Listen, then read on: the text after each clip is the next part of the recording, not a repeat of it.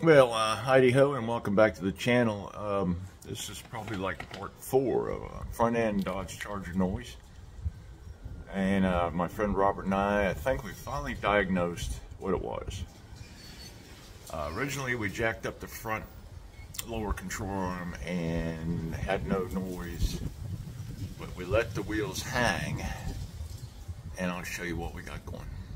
So, last time I wiggled left or right, I didn't get anything, but now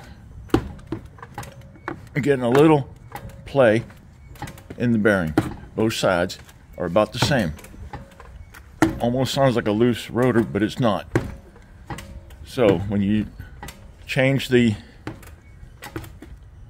left to right steering, especially in reverse, you get a snap. So I'm going to change out one of these hubs. Hopefully both hubs. I got them both. Hopefully the right ones.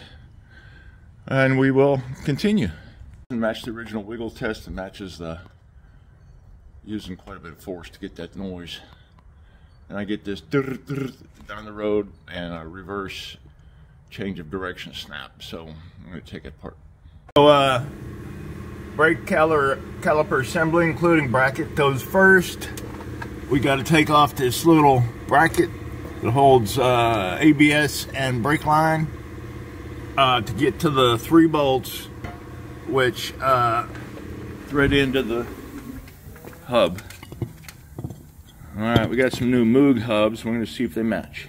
The 3 holes, threaded holes, plus the thicknesses and studs seem to match up. Part number 513 325. We're going to stick this on here and see if, double check, make sure. Alright, so when replacing this 3-bolt hub, you got to ream it out with a 1/2 inch, only because of rust and scale, I think.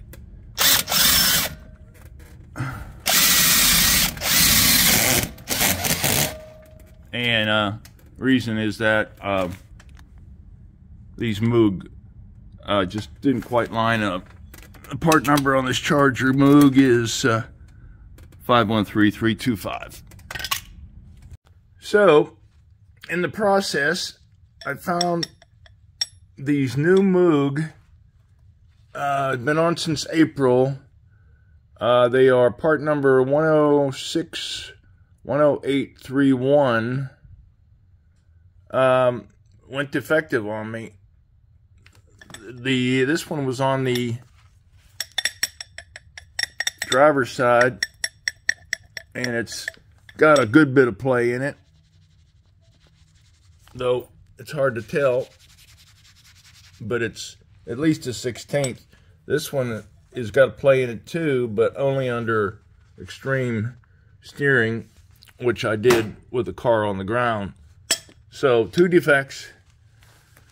I don't know what I'm going to do with them. I'll order more and exchange them, I guess. I mean, I put the OEM ones back on, so yeah, unfortunately, the OEM with 80,000 miles were better than these. So,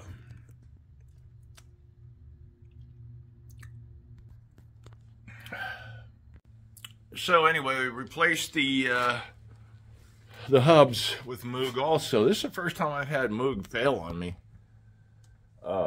But I replaced the hubs. The original hubs were not bad, but they did have 80,000. They didn't have the play. It was these things. So, again, thanks for watching. Please subscribe if you haven't already and if you're new. And, again, thanks for watching. God bless.